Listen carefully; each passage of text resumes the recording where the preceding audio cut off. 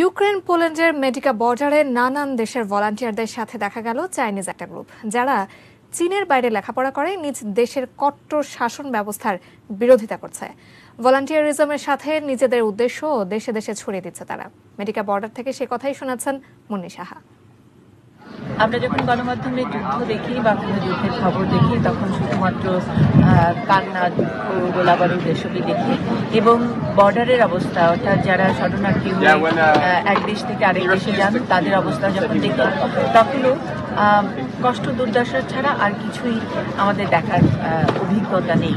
কিন্তু সত্যি সত্যি বর্ডার মানে বা যুদ্ধ পরিস্থিতিতে এক দেশ আরেক দেশকে যখন নাকি দরজা খুলে দেয়, বিশেষ করে এই সময়ে, এই আধুনিক সময়ে, তখন সেই বর্ডারের অবস্থাটা একটু বোধহয় ভিন্ন হয়।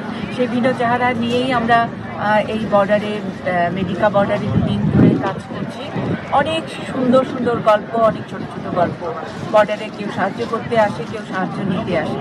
সাহায্য করতে আসা মানুষের সংখ্যাই বেশি এবং এই মেডিকা বর্ডারটা মোটামুটি একটা মিনি ওয়ার্ল্ড হয়ে গেছে, রূপান্তরিত হয়ে গেছে। আপনি বিভিন্ন জায়গায় এক এক জায়গায় এক একটি ছোট তাঁবু বা টেন্ট মানে হলো এক একটি দেশ। আমরা গুরুদুয়ারার একটা সুন্দর টেন্ট দেখলাম।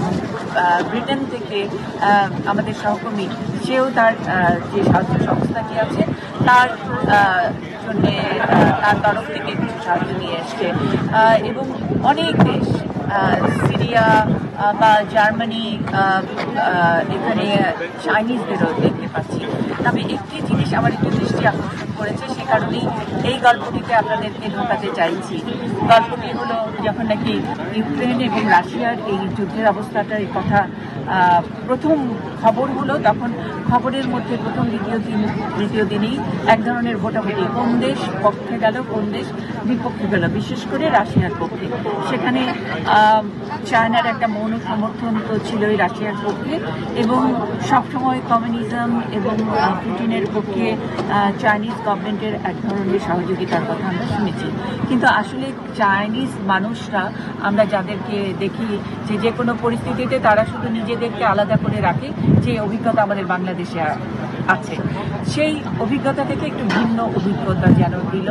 কিছু চাইনিজ যারা বিভিন্ন দেশে পড়াশোনা করছে, যারা এক হয়েছে, তাদের একটা নেটওয়ার্কিংয়ের মাধ্যমে তারা ফ্রিডম অফ স্পিচ, যারা কথা বলার অধিকার, মানুষে মানুষের যে হৃদ্যতা, গোটা বিশ্বের মধ্যে এক ধরনের সাম্য, সেগুলো প্রতিষ্ঠার জন্য চাইনিজ ভয়েসটাকে একটু এগিয়ে নেবার চেষ্টা করছে, যাতে নাকি সবাই বলছে যে চীনারা সবসময় নিজেদের ব্যবসা বোঝে বা অন্যদের অমঙ্গলটা চায়, যে ধরনের একটা প্রচলিত ধারণা আছে সেই ধারণাটা ভেঙে দেওয়ার জন্য তারা জোরে জোরেই এখানে এসে বলতে পারে বা এখানে সাহায্য করতে এসে বলতে পারে যে আমরা চাইনিজ কমিউনিস্ট গভর্নমেন্টের ডাউন দেখতে চাই। তারা একসময় তারা তাদের ভুল বুঝতে পারবে, সেরকম কথা।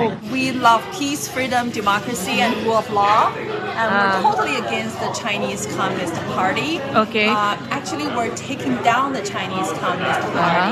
It's not the country, it's the people, Chinese people, right? Okay, so, like you. Exactly. So we have 1.4 billion brothers and sisters, our fellow Chinese people living in the communist China. We're trying to help them to become free because the Chinese Communist Party does not represent the Chinese people.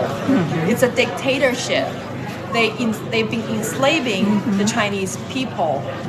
Nicole যেমনটা বলছিলেন যে গোটা বিশ্ব আবার চায়নাকে যেন নতুন করে দেখেন, সেরকম তাদের নানা রকমের উদ্যোগ, যেখানে চাইনিজ ইনভেশন, চায়নার সঙ্গে হংকংয়ের যদি সমস্যা হয়, কম্বোডিয়ার সঙ্গেও কোনো সমস্যা হয়, মিয়ানমারের সঙ্গেও যখন সমস্যা হবে, তখন এই কমিউনিটি গিয়ে দাঁড়াবে, যেন ন্যায্যতার পক্ষে গিয়ে কথা বলবে। It's time for the Chinese Communist Party to collapse and be gone permanently. So the rest of us will enjoy permanent peace, security, and compassion. চায়নার তরুণ প্রজন্ম একেবারেই মানবিকতার, বিশ্ব মানবিকতার মূল সুরটির মধ্যেই তাদেরকে গা ভাসিয়ে দিয়েছে। সেটা দেখানোর জন্যই নিকোল এবং নিকোলের সঙ্গে যারা আছেন সারা বিশ্ব জুড়ে তাদের 5,000-এরও বেশি ভলান্টিয়ার্স আছে। তাদের এই উদ্যোগটি বোধহয় কোথাও বাংলাদেশের সবাই মিলে, আমরা একটা বাংলাদেশের, একটা ছোট্ট বাংলাদেশ, যেখানেই যাই সেখানেই আমরা মানবিকতার কথা বলি, সেই বাংলাদেশকে যেমন করে নিয়ে যাই, অনেকটা সেই বোধহয় নিউ চাইনিজ বা নতুন প্রজন্মের চাইনিজ প্রজন্ম যেমন করে কথা বলছি সেটারই একটা প্রবণিকা হয়। এই মানবতার যেন জয় হয়, যুদ্ধের শেষ হয়, অন্তত নানান কারণে যুদ্ধের কারণে সারা বিশ্বময় যারা নানাভাবে ক্ষতিগ্রস্ত হবে তাদের এই ক্ষতিটা যেন কম হয় অথবা ক্ষতিটা যেন খুব সহসায় নানাভাবে বসিয়ে যায়। মেডিকা সীমান্ত থেকে মুন্নি সাহা।